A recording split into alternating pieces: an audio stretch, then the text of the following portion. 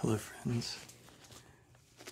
Today I thought we might take another look at 5 more records from my vinyl record collection.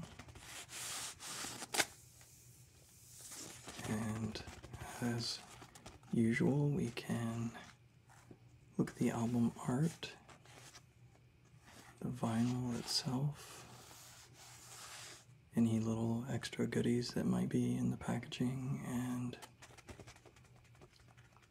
I'll try to give my thoughts on each one.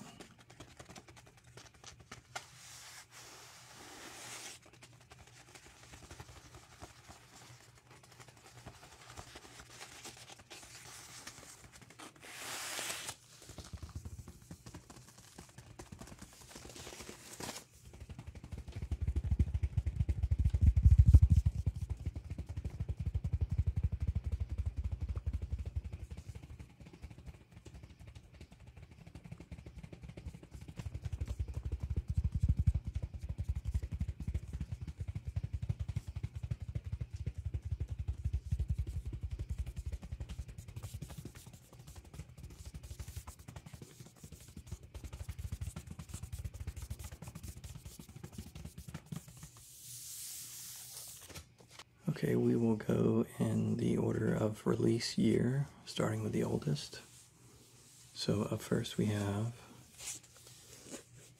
Ambient 1, Music for Airports by Brian Eno from 1978.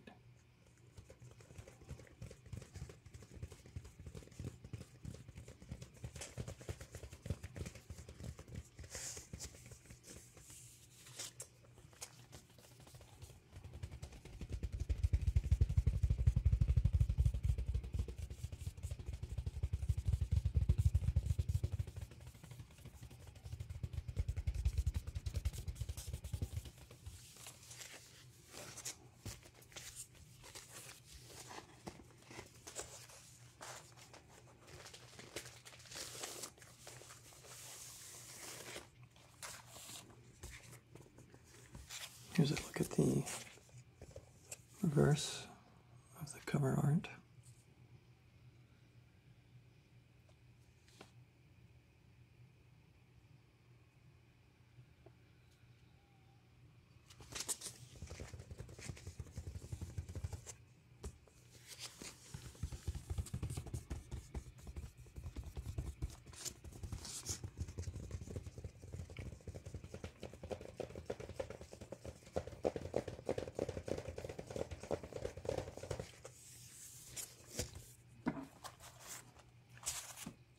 Here's a look at the vinyl and its center label.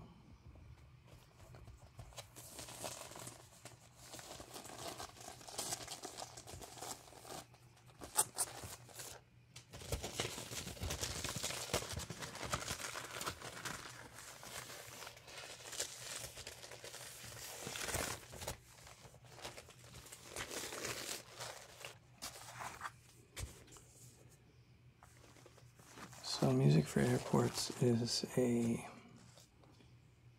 one of the first truly sort of ambient albums. Brian Eno was or I suppose I should say is an English artist, but he worked with a lot of bands as a producer, like he worked with David Bowie and John Cale and Nico. And he was also in the band Roxy Music, which most of those are very different than this album. But this Ambient one has become a sort of touchstone for other artists who are interested in creating ambient music, minimalistic music, electronic music. And this is a lot of times serves as a sort of template for that. I think it was mainly created using spliced tape loops. It was a big part of creating this sort of atmospheric sound. And in Brian Eno's own words, this genre was meant to induce calm and a space to think. I think this album definitely does that. So if you're into that sort of chill music you can have on in the background, you can pay attention to it or not.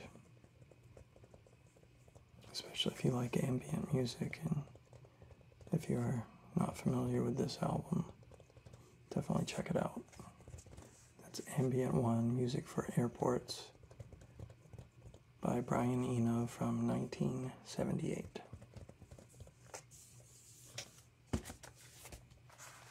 So next up I have Laughing Stock by Talk Talk from 1991.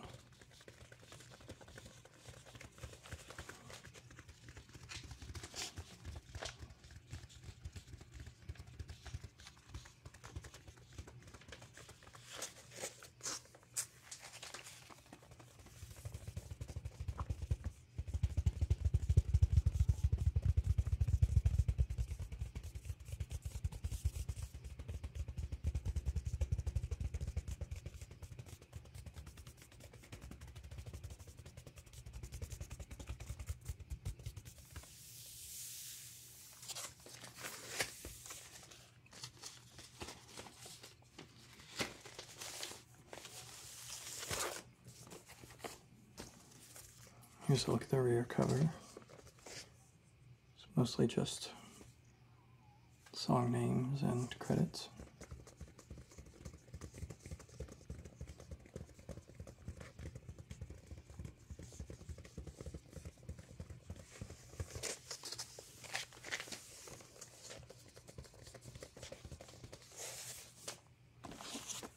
And here's the vinyl with its label.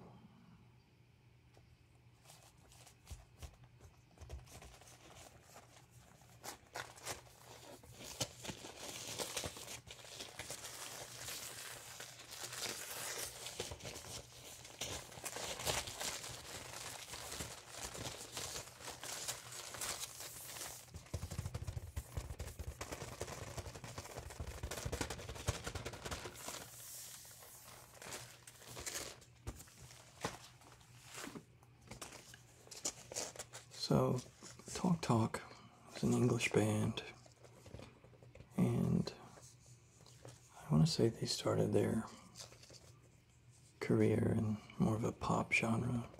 I think maybe their most famous song is It's My Life from I think that's from the 80s.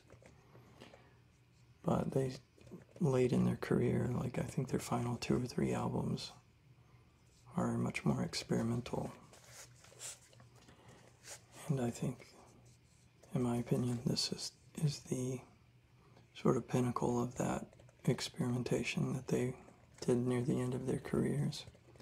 This was their final studio album together. And it's one of the first post-rock albums. It's art rock, experimental. I think you could even make a case for it being a bit of avant-garde jazz inspired or adjacent.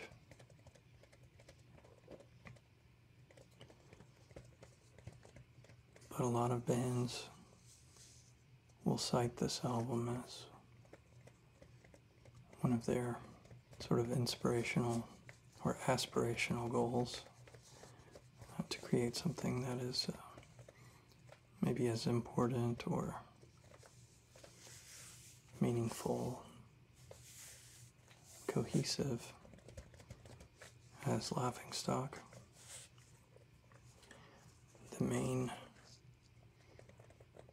or I guess the lead of the band was Mark Hollis, who went on to release an album, a self-titled album with his name,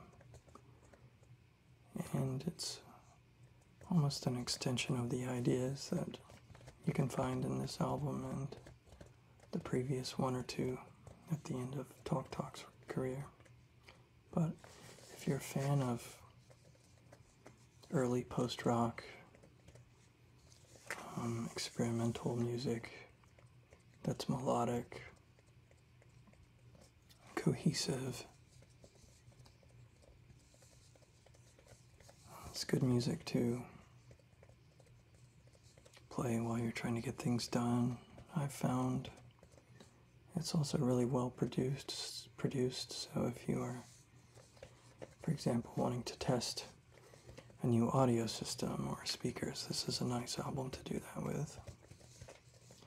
Yeah, that's Laughing Stock by Talk Talk from 1991.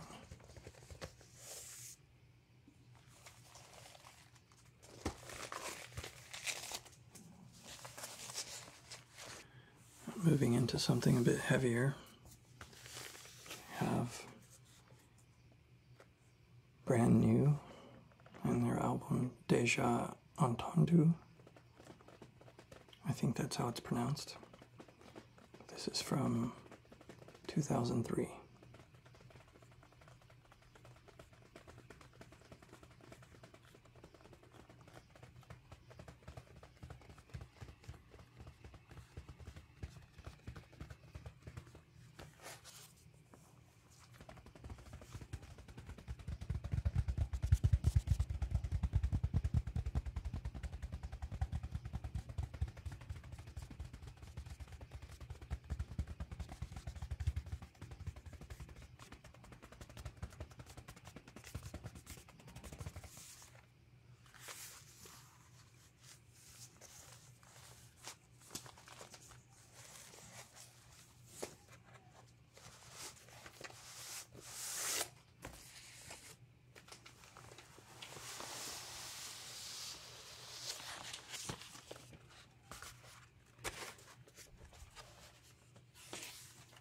This is a double LP, so it has 2 vinyl records. And this is also a gatefold album cover, so we can take a look at the inside of that. I've always really liked this album art. I'm a big fan of space, and I guess anything with an astronaut would be my cup of tea, but I find it very visually striking. Here's the reverse side.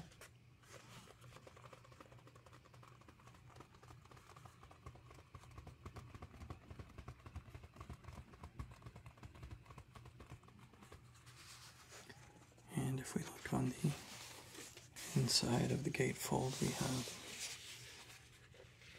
sort of a different take on that idea.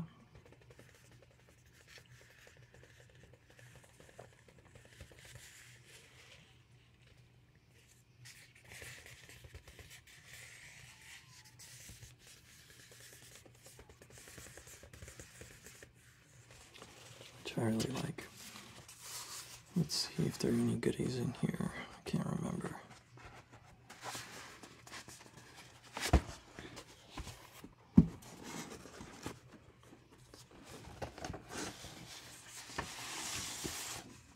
I think we just have this sort of one sheet, which has more of that art style on the front.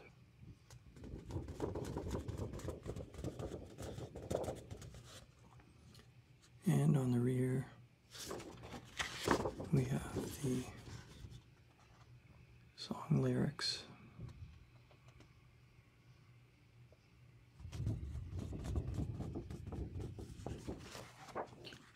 And looks like some credits here at the bottom. So, pretty simple little insert, but it's still nice to have.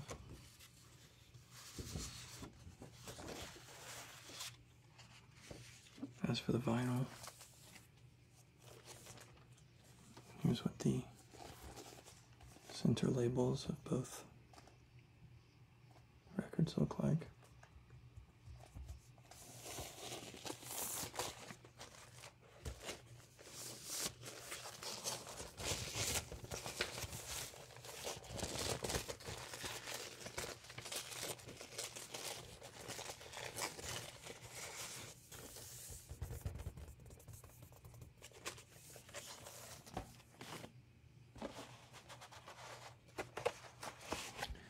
So Brand New is or I should say was a band from Long Island, New York. They were, I guess you could categorize them as emo, alt rock, indie rock, maybe post-hardcore.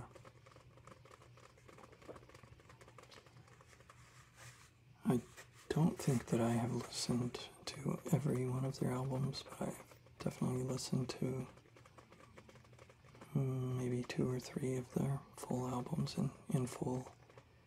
And of the ones that I have heard, this is definitely my favorite by far. I haven't listened to it in a while, but from my memory, I don't think there's a song on it that I don't like, which is kind of rare for a full album.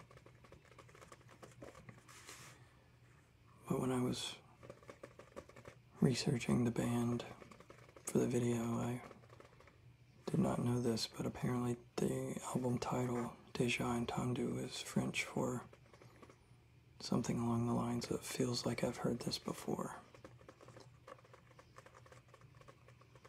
which I think is very in line with their brand and ethos in this early 2000s era. So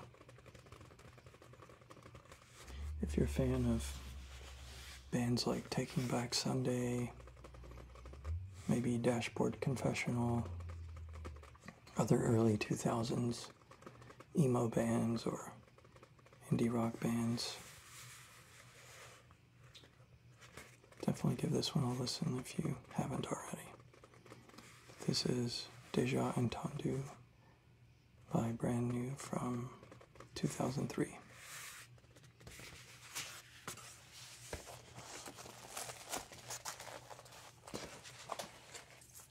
Alright, up next I have the album Broom by Someone Still Loves You, Boris Yeltsin.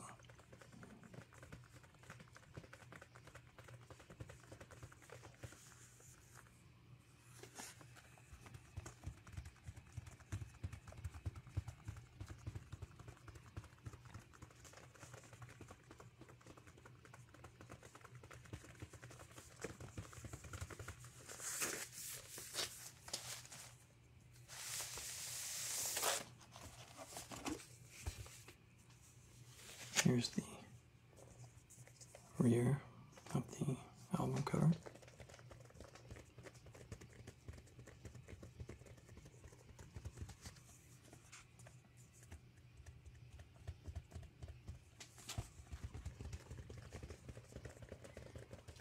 And this album is from 2005.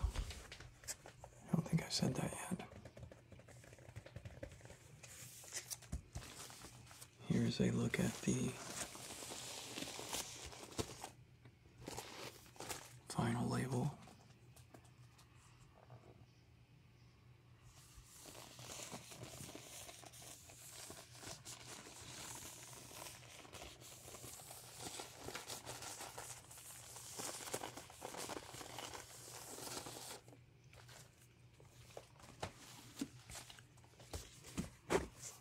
Someone Still Loves You, Boris Yeltsin, is a indie pop, alt rock band from the US.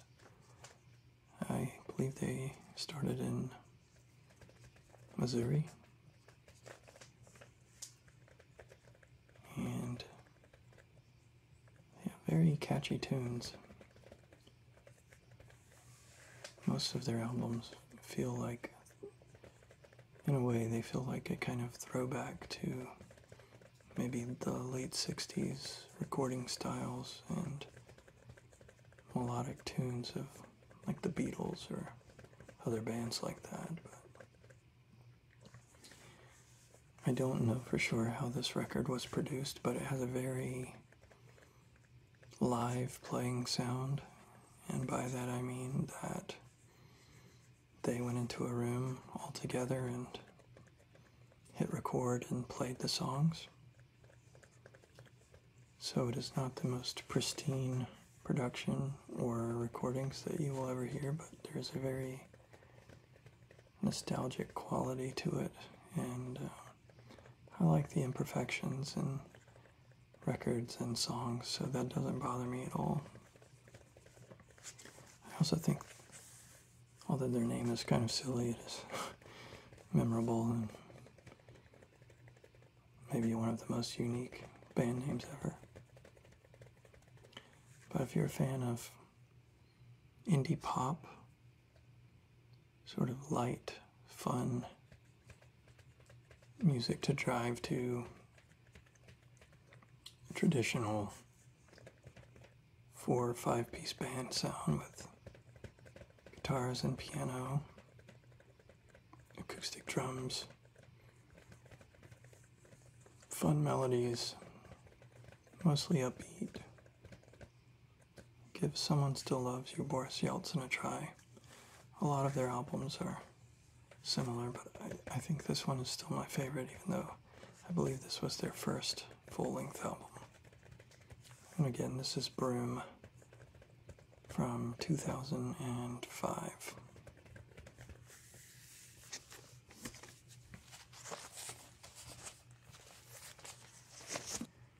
And then finally, much more modern, I have Muna by Muna.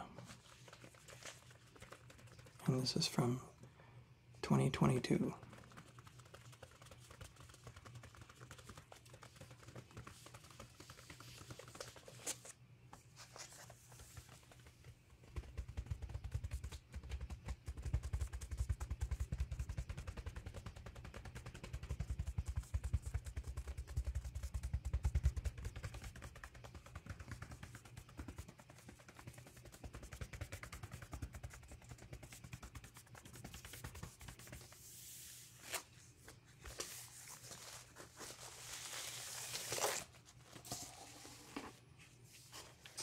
Here's a look at the rear of the album cover, which is kind of cool because it's the exact 180 of their front shots. And track listings.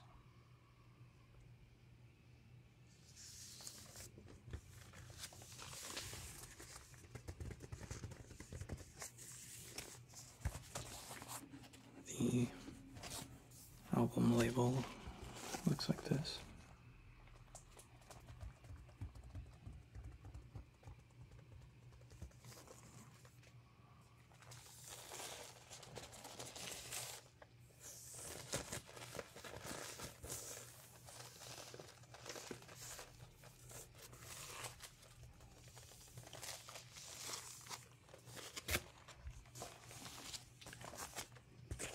So this was their third full-length album. It was their first album on Phoebe Bridgers' label Saddest Factory. And actually maybe the first album on that label, period, but I'm not 100% sure about that. It has to be one of the first. But this is a very fun, upbeat synth pop album. Very catchy melodies. The lead singer here, the redhead, has a very unique and beautiful voice, and I think also writes the lyrics to most of the songs, so it's just a really, really fun album. Kind of the album that you want to put on in the background and when you feel like dancing, or it's a great album to drive to. Most of the songs are upbeat, but there are a few really well done melodic, sort of slower songs. And if you're a fan of Phoebe Bridgers, she appears on the first song, Silk Chiffon.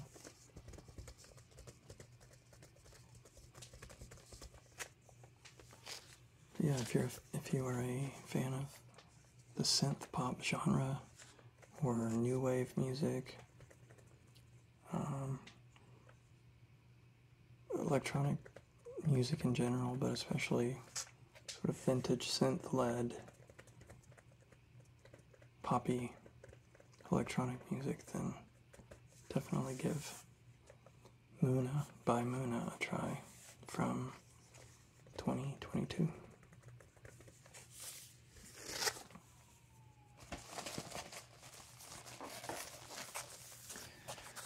So those were the 5 albums that I brought this time. I hope you enjoyed that.